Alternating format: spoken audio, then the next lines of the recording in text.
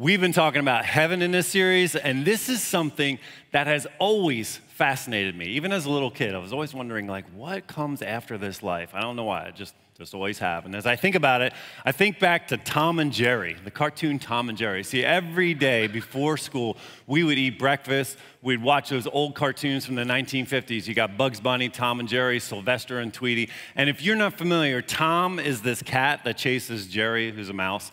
And the whole cartoon is about how Tom chases Jerry, and Jerry goes away from Tom every time, and Tom gets hurt somehow, and everybody laughs. And so, look, there was this one episode where Tom actually dies, okay? And it was freaky. I mean, there were years of cartoons where Tom was electrocuted, he was drowned, he was pounded into the ground, swallowed by dogs. I mean, he's been through it all. But in this one episode, Tom finally dies. And it was weird. We were all like, wait, he's dead? I mean, this is supposed to be a cartoon. This is like trauma material, okay? So check this out, okay? This actually is the actual cartoon that I was watching one morning. A piano has just fallen on Tom, just to catch you up here a little bit. And then Tom is dead. Now look, as you see, the spirit comes out of his body and it gets on an escalator, and the escalator takes him up to heavens. You see clouds, you see other spirits, all kinds of other cats are coming to heaven, and everyone has to report in to the desk clerk, and he is at the pearly gates, and he has this book, and he's gonna look through whether you're good enough to get in. I mean, it's a classic scene, and it represents what our culture has pieced together over the centuries. Now, here is what Tom and Jerry reinforced to me when you are dead as a kid. And I'm sure it's something that we can all relate with. First, heaven is far away, okay? It is up there in the sky, some far off place, far off from where we are right now. Heaven is up there. It doesn't have to be the actual clouds, but it's in the sky. It's far away. Okay, so number two, heaven is dreamlike. It's all dreamy. You know, it's like this idyllic environment. Everything you've ever dreamed of is up there. There's all this light. There's dreamy music. If you could have heard a little bit of the cartoon, there's this like, you know, like violins and harps and stuff like that. Okay, so that's the second thing. Third thing, it's based on your deeds. Okay, so there's someone who weighs out our deeds, evaluates whether we've been good or bad, like your actions are weighed in a balance, which is not the truth, okay? We know, we've been talking about this in our series, is that it's all about what Jesus did for us, not what we do, but cartoon heaven has good deeds getting you in. So, number four, heaven is where we retire. And then the fourth thing is really interesting here, is that if we're good enough, we spend forever in like a spa, you know, a country club, someplace we go to rest and just let it all go. So, it's funny.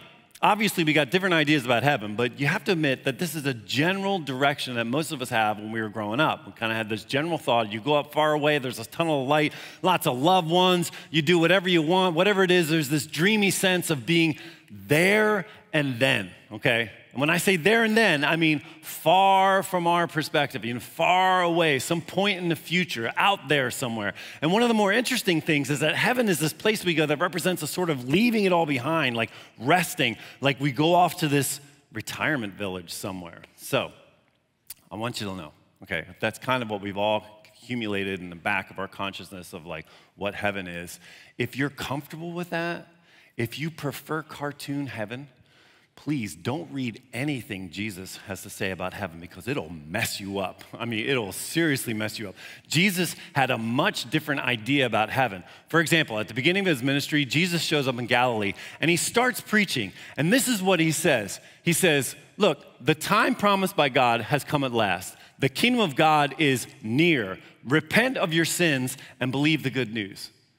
So now let's think about this for a minute. I always thought, according to cartoon theology, that heaven is this faraway place. You know, it's someplace there and then. But Jesus keeps talking about it like it's nearby. Now, quick note, when Jesus talks about the kingdom of God or kingdom of heaven, he's talking about what we talk about when we talk about heaven. It's where you go when you die. But it's like a little bit more, but we'll talk about that later. But here are a couple other examples of where Jesus continually talks about heaven like it's here and now. So Jesus is arguing with one of the religious leaders, and he says, if I'm casting out demons by the Spirit of God, then the kingdom of God has arrived among you. Interesting. Fast forward to Luke chapter 10. In Luke chapter 10, we see Jesus talking to his disciples, and he says this, when you go out, tell them the kingdom of God is near you now. Now, it seems like Jesus is talking about a heaven that is present here and now, and that sounds like a lot of a different place than heaven is this dreamy place where everything is all about you and resting and putting your feet up. Even the religious leaders of Jesus' day were confused about what he was saying about heaven. Being asked by one of the Pharisees about the kingdom of God, he answers them like this. He says, hey, the kingdom of God can't be detected by visible signs. You won't be able to say, here it is. Oh, there it is. For the kingdom of God is already among you. So do you see why this can be a little bit confusing? So as people argued about what Jesus was talking about, some proposed that maybe Jesus is talking figuratively. Maybe it's symbolically, like the kingdom of heaven represents a group of people or a particular mindset or just like a way of thinking. But Jesus talked about heaven as a very real place. It's like Jesus had this bigger vision of how heaven is an actual place, a physical place. And this place is pursuing our reality. It's like overtaking it. It's absorbing it. Now you got to understand, it's almost like there's this blob from eternity that's going to absorb us. Look in Matthew chapter 11. This is how Jesus talks about this. Matthew chapter 11, verse 12, it says, and from the time John the Baptist began preaching until now, the kingdom of heaven has been forcefully advancing. It has been forcefully advancing, and violent people are attacking it. So Jesus has this idea of the kingdom of God overtaking this world, not setting up some alternative reality somewhere. So you see what I mean? Jesus had a much different take on heaven, and it had to do with the bigger story of God. See, I wonder sometimes if we get confused about heaven because we make it all about us. I mean, come on. Let's face it, when we talk about heaven, we talk about what it means for us, for our story, what happens when we die, what's going to happen in our eternal destiny, which isn't a bad question to ask. But you got to remember is that our story factors into the whole. You have to remember there's a whole different story out there that we actually plunge into, not vice versa. This is not about us. There's a much bigger story that we find ourselves in. And I want to tell you this story. It is the story of Jesus. This is what Jesus would have been thinking about when he thinks of heaven. It's the story of the blob of heaven, God's presence invading our space, this bigger story. And hopefully it will help you make a little bit more sense of what Jesus is talking about when he talks about heaven. So as I tell you this story, I want to borrow an idea from Tim Mackey in the Bible Project. If you've ever heard of the Bible Project, if you got a pen in front of you, whatever you got, nail polish, whatever, just write on your hand, I don't care. But write down Bible Project. Google it, go to YouTube, the Bible Project with Tim Mackey. It's great stuff. You will learn a ton of stuff, great resource. But I love how he sets this up. So I want to borrow this idea from him a little bit. I want to tell you, this is currently how we think of heaven.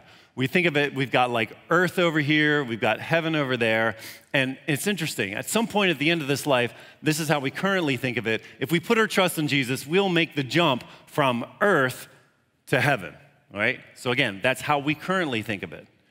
Now I want to kind of give you the story of where Jesus is coming from when he thinks of heaven, and it's so different. And it starts with creation. At creation, heaven and earth are in the same exact place. Okay, see how those two circles overlapped? This was the design from the first, that God would be face to face with his creation. Genesis talks about God creating everything and it was good, and his presence was among them. And there was no death, there was no disease, there was no decay. We had a purpose for living, and God was face to face. In fact, Genesis 3:8 says, when the cool evening breezes were blowing, the man and his wife heard the Lord God walking in the garden. And this is more than just poetry. It's not just a nice idea. Now, I don't know if God has legs. I don't know what the whole idea is of God coming and taking the form of a person. But it matters that God was there. His presence was among us, okay? This wasn't a cartoon. This wasn't just like a nice idea. He was actually present. But see, the story takes this radical shift when as people, we decided that we want our own way, okay? We separated from the presence of God. We pushed out of that circle and we established our own circle, which puts us in crisis. It changes everything because heaven is wherever God is. Now think about this for a minute. Heaven is wherever God is. God is life. He's like the battery that lights us up. Everything from the fullness of our soul to the health of our very bodies runs on the presence of God. He is life. And so when we wanted to determine what is right and wrong for ourselves, that's when sin entered the picture. And that leads to death. It's where death and decay and disease all come from. It is the system with no battery. no life-giving force. And Romans chapter 5 says this: when Adam sinned, sin entered the world. Adam's sin brought death, so death spread to everyone, for everyone sinned. So there's a linkage there between that separation and death. And you know what? God could have let us die off, but he's not like that. It's God's character to rescue and save. And so that's what he did in the person of Jesus. So we see then, if we're looking at this, see where the heaven and earth come a little bit closer. God draws near. He chased and caught up to it. That's why Jesus kept using the language of how heaven is coming near. It's the son or daughter that walks away and the father that goes after them and wraps them in a big hug. That is where the kingdom of God shows up in the ministry of Jesus. You see that overlapping section there? In that overlapping section, that's wherever Jesus interacted with us in his earthly ministry. Whenever Jesus healed someone, he was restoring what was found at the Garden of Eden. Whenever Jesus spoke truth, whenever he delivered people from their demons or raised people from the dead, it was like an artist going through his own gallery and erasing graffiti from all of his masterpieces and saying, I want to put this right again. So again, I'm referring to a guy named Paul. He was an early follower of Jesus, and he wrote letters to all the early churches. Paul talks about it this way. In Romans chapter 5, verse 18, it says, yes, Adam's one sin brings condemnation for everyone, but Christ's one act of righteousness brings a right relationship with God and new life for everyone. Yeah. New life is the signature of God's presence in our lives. And I love that God leads to newness, but that's not the end of the story. See, sometimes we stop here and we make it all about us. Man, we got new life in Christ. Great, awesome. I am redeemed, awesome. But we forget the last part of the story. The last part is God coming back to us face to face. It's like the father that's saying, I just want our family to be together again. And so it doesn't end with us going to heaven. It ends with heaven coming to us. So you say, so when is this happening? This happens at the judgment. There will be a day where God enters human history. And it will be at the end of human history, the history of sin. God will move back in, and these circles will overlap again, like it was from the start. God will bring restoration to everything. We'll return to the original design for which God created us. See, so God did not create some separate heaven for us to retreat to like a country club or a retirement village. That doesn't work, people. Think about it. You spend the rest of eternity in some kind of disembodied place where you float around on the clouds, and down here is on earth that God created and it just turns to junk, then Satan wins. Sin and death win. It's a retreat from sin and death. It's a loss.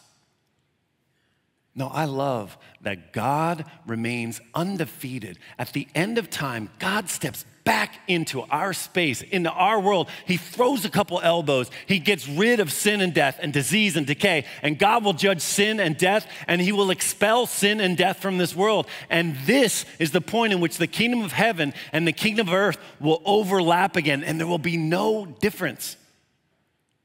The book of Revelation talks about how the dwelling place of God will be among his people. Look at what the Bible says. God gave John the disciple kind of a sneak peek of what happens at the end of time. He says this, and I saw the holy city, the new Jerusalem, coming down out of heaven like a bride beautifully dressed for her husband. I heard a loud shout from the throne. I heard a loud shout from the throne. It's not from the person on the throne. It's from the person right around the throne, kind of like a herald, and he's saying this, look, God's home is now among his people. He will live with them, and they will be his people. God himself will be with them. He will wipe every tear from their eyes, and there will be no more death or sorrow or crying or pain. All these things are gone forever. And then it says this is so cool. And the one sitting on the throne, and now it changes to God's voice. And you know what God says? He says, look, I'm making everything new. It's that new language again. Do you see what this is all about? God steps back into our space, just like he was present at Eden. It's like God's gonna bring back Eden to this earth. But this time, it is so much better because now it's people from every tongue, every tribe, every nation, and God brings heaven to this earth. God is in the middle of a plan of restoration, a plan to bring heaven back to earth, and that's the story. Now you know it. Do you see how when Jesus is talking about how heaven is this thing that's happening, it's like there's momentum, there's energy, there's intention behind history. It's not about us getting our escape ticket up to heaven when we die. It's about heaven coming to us. And this is real. It's not some dreamlike existence. It's not a retreat from this world. I wonder if some ways we will look back on this life and think, boy, that felt like a dream, because that will be more real. I mean, in case you missed it, God brings us a city. You know, when it says that a city came down, when the Bible introduces a city, that means a functioning city. You and I have places to live, things to do, economy, jobs. This is real life. I don't want to live in a country club forever in the sky. I want heaven that has its eyes on something bigger than my personal wish fulfillment. And so does God. And see, here's the thing. I really want you to get this. There was a point for your existence at the beginning of time. At the beginning of time, when God created mankind in the Garden of Eden, He didn't imagine and create us for us to float through the garden and just do whatever we want. Eat ice cream for breakfast and all that kind of stuff. He didn't create us for this country club life. He said, take care of the garden, work it, take care of everything I've given you, be fruitful, multiply. See, God gave us purpose, something to do. And we've been derailed from that purpose because of sin. I mean, think of this. This is trippy. All of human history is this massive detour of sin. We have just been in the business of overcoming sin and getting right with God. And in heaven, we get to return to the original design and purpose for which we've been created. I mean, there's something exciting about that. What is that? What are we going to be doing? And I have no idea what it is. I wish I did. But I know whatever God has planned for us, I know it's a whole lot bigger than just sitting on a mountain somewhere, strumming a harp and eating grapes in a toga. See, that's what restoration is all about. Getting back to the original vision and the dream of God. And this is what 1 Corinthians says. Paul, again, he's talking here, and he quotes from Isaiah. He says, no eye has seen, no ear has heard, and no mind has imagined what God has prepared for those who love him. It's going to be big, people. It's going to be amazing. So look, heaven is not a finish line. It's the starting point. Isn't that amazing? Do you see why when we talk about heaven, we got to talk about the whole story? We don't start with you. We don't start with me. We start with God. We start with heaven because it all starts with heaven and it ends with heaven. And if that's true, listen to me. That's what we're going to talk about now. It changes everything in your life here and now. If all that happens next, you got to see this, that what happens next changes your now. It's got to. Yep, you know, heaven for most of us is going to be something that happens a while from now. It literally is then and there, okay? But there's another side of that coin because eternity, if it really is eternity, then it should have an effect on this life. I mean, think of the dot that we live in right now, this little dot. And when you consider all of eternity, okay, here's the dot, here's all of eternity. It's like a ray that goes out in this direction forever. I mean, like past New Jersey, past Idaho, it just keeps going. It's forever in that direction. If you trust Jesus and you're sitting here in this dot, then everything here has an effect on everything here. See, Paul talks about this when he talks about living in the not yet. Paul, again, as an early follower of Jesus, he's trying to help the other churches kind of figure out what all this is about. And he reminds them, he says, look, there's a bigger story here. In Philippians chapter 3, verse 20, he says, but we are citizens of heaven where the Lord Jesus Christ lives, and we are eagerly awaiting for him to return as a Savior. Now listen, I want to remind you something. Eagerly waiting does not mean we are just sitting on our hands. Eagerly waiting means we're eagerly acting like it. So it's a perspective change. It changes how we move. We start acting like citizens of a country that is on the way. So I'm asking today for a perspective change, that we stop thinking of heaven as a place we get a ticket to, and more of heaven as a place we get our passport from. And it should change the way we live today. It is who we are, not where we're going. So look, we've all have experience with this idea of living in the not yet, okay? If you're a senior in high school, I know what this is all about. You know, Some of you guys have already been accepted to colleges. Some of you guys have lined up training for the trade that you're going into. I bet a few of you, I'll be gentle, have developed a little senioritis. Mom, Dad, is it right? Yeah. You're so done with high school, right? But you're not there yet, but you're already living in it. You know, we all understand that. When you get engaged, it's the same thing. When you get engaged, you just act differently to the opposite sex. You got to kind of like pull back a little bit because now you're engaged. When you're expecting a baby, everything changes, okay? You know, the way you eat, the way you sleep, the way you eat. You get a little cranky, you get a little nervous. You start living in the reality that's not yet. We all have experience with living in the reality that's not yet. When in the summertime, my family, we'd go to the shore in the summer. Every year, my family would load up the car. We would head to Ocean City for the summer. And I mean, like for the whole summer, we would leave behind my entire life. It was like dying and going to heaven. It was amazing, okay? So I had a job there. I had friends there. I had family there. I could go to the beach every day. I could ride my bike on the boardwalk. And I couldn't wait to leave my life of school and spend my summer of freedom in Jersey. Who knew that Jersey was heaven, you know? But you know, the trip was 2 hours, and 2 hours having to wait is like a lifetime for a kid. And of course, my parents would stop at the grocery store. Stop stopping at the grocery store. Well, like, eat something there. Just like, let's get there. But somewhere about 2 miles away, I would roll down the window, and that's how we did it back then. And it would come down, and I would start smelling that salt air. Oh, and my mom would say, honey, do you smell that salt air? I'm like, yeah, I do. I smell it. I'm there. And suddenly, it didn't matter whether my brother's foot was on my side of the seat. Like, I didn't even care about that anymore. I wasn't impatient anymore. I was a different person. And I wasn't even there yet because I could smell it. It changed who I was just from my perspective. See, the problem is that too many of us get caught up. We forget that we live here, but our citizenship is in heaven. And I see a lot of people living like they lost their passport. I see a lot of people who say they put their trust in Jesus, but they've forgotten what's coming. And you know, I understand, it's not a big deal. It's easy to lose your perspective, but you need a reminder.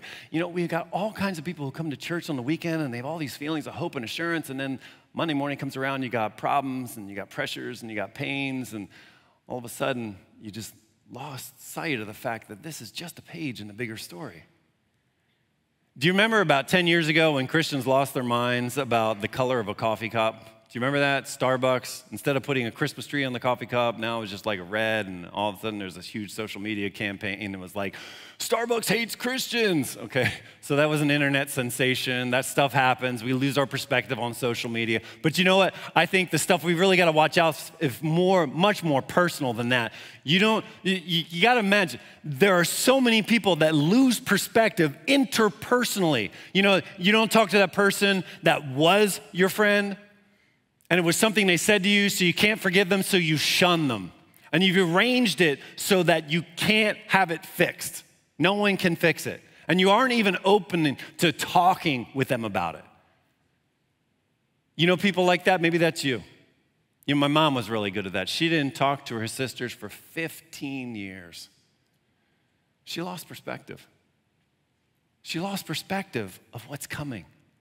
See, the story is so much bigger than this. Don't let one page determine your whole story. Start talking to them again. Pursue peace. Stop the shunning. See, I talked to someone who was ready to quit their job over something super minor because they felt they were disrespected by a coworker. Man, you lost your perspective, man. You know, there have been lots of people over the last few years that have lost their ever-living mind over just about everything. We have lost perspective because heaven is on the way. It should change the way you live today. These things are just pages in the bigger story. Hey, you know, having said that, I just want to break out for a minute here, and I want to talk to you if you're not a Christian, because I'm sure what I've just talked about has affected you in a huge way. Someone who claimed to be a Christian has been a total jerk to you. They've forgotten who they are. And deep down, you know there's a difference between what Jesus came to offer and how that person treated you. You know that there's a real thing, and then there's the way that you were hurt by them who claimed to be a Christian.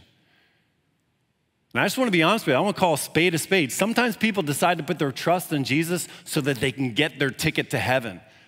And they're not interested in the passport from Christ. They are not interested in how it changes you in the here and now. And the ironic thing, listen to me, I'm talking to you. The ironic thing in the midst of all this is that you suffering from this exchange is that you are the one who is more interested in how Jesus might change someone's here and now than they are. It's like you get Jesus more than they do.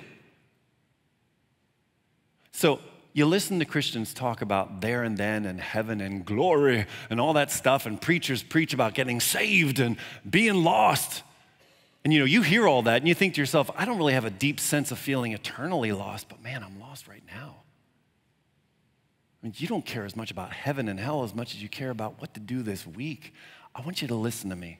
The whole idea of heaven isn't some escape hatch. It's not some spiritual trap door. Jesus said that he came so that we might actually live here and now. In John chapter 10, he talks about this. He said, I came that they might have life and have it abundantly. So I'm speaking to you.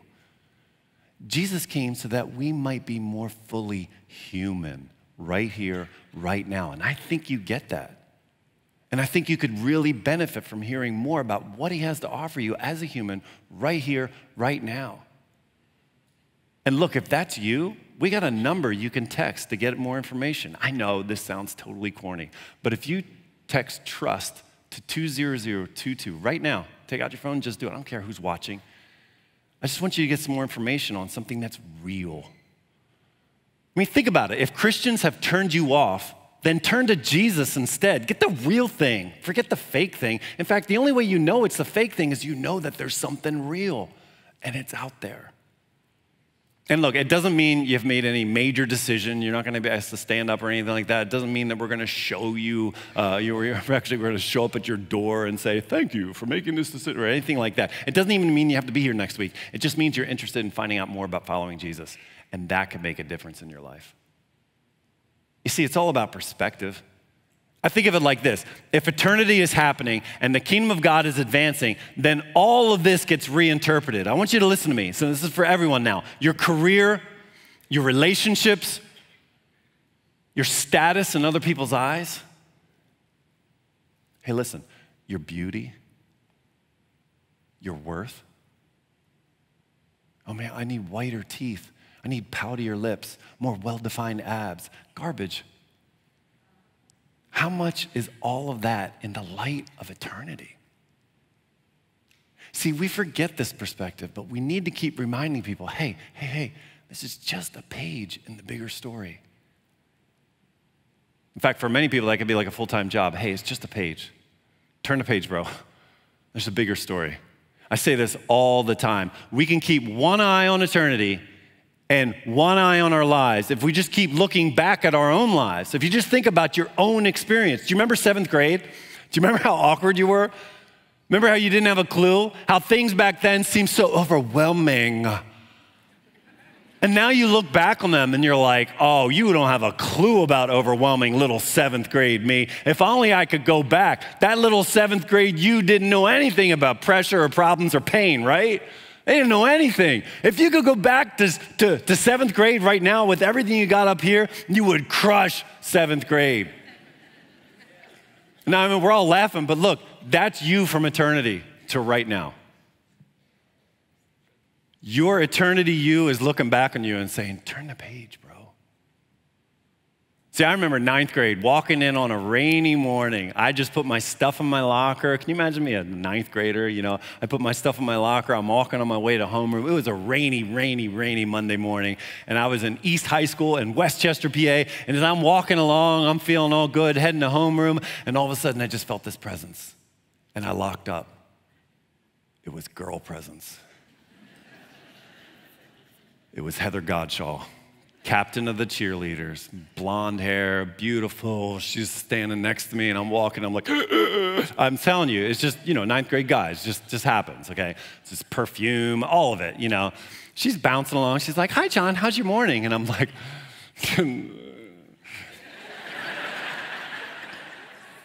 no joke. I just turned to her, and I go, rain.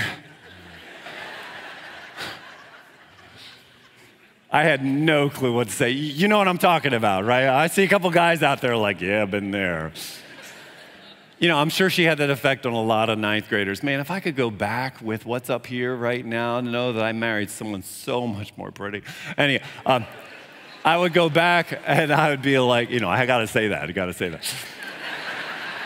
So I would go back and I'd be her friend. I would talk to her. I wouldn't be so nervous, I would actually pay attention in class, I would understand my parents a little bit better. I would look at the very real pains and pressures and problems of every ninth grader, but I would also see the bigger story. I would know there's a future for me, that I have real friends one day. Man, you know what? That's just what every high schooler wants, just real friends. Friends that initiate. They send the first text. They're the ones who invite you to something.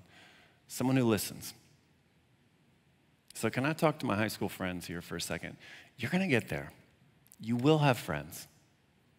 And you'll get friends that get you. They walk alongside of you. They don't give up. They keep going. If you just hold on, you will have those friends. And see, that's the voice and the perspective of eternity. There is so much I would go back to ninth grade John and tell him. See, here's the question. If heaven's coming for us, then it ought to have the same effect as you from the future saying, hey, this is just a page. You're part of the bigger story. Live as a citizen of heaven. So I guess what I'm saying here is that there is someone who stepped out of heaven and he came to us and he told us that heaven's coming and that this reality should change the way we move through our lives. Hey, look, I know some of you are dealing with some serious issues right now. You're dealing with health issues, marriage issues. There are people in your lives that are making things really difficult for you right now. But it's a page. There's a bigger story. Paul said it like this, and I love this. If you can save this on your phone, write this down somewhere, memorize it. For our present troubles are small and won't last very long. Yet they produce for us a glory that vastly outweighs them all and will last forever. So we don't look at the troubles we can see now. Rather, we fix our gaze on the things that cannot be seen. So this came from a guy who was about to be executed. He knew that this was even part of a bigger story. So look, if you've already decided to follow Jesus and there are things going on in your life that make you feel lost, that have you overwhelmed, the pain, the pressure, the problems, and they're huge and you can't fix them all, maybe right now it's a good reminder to back up and get some perspective because pressure and stress and feeling lost can make you do some unwise things. You know that. So listen to me. It's just a page. Remember that you're part of a bigger story. And we are only on this earth for a blink. And there will be a day you look back on this time and you'll think, man, why didn't I remember the big picture? If you've trusted Jesus, you're from another country. You're a citizen of this thing that is coming but is not yet. And that changes a lot. How you view yourself, how you treat other people, how you care for the people in your life. You don't get to that point. I don't want you to get to that point in eternity where you look back on all this and you wonder, why didn't I care about the people around me? Why didn't I reach out to the people I work with? Why couldn't I get out of my own head? There are 100 different things that perspective like this might drive you towards.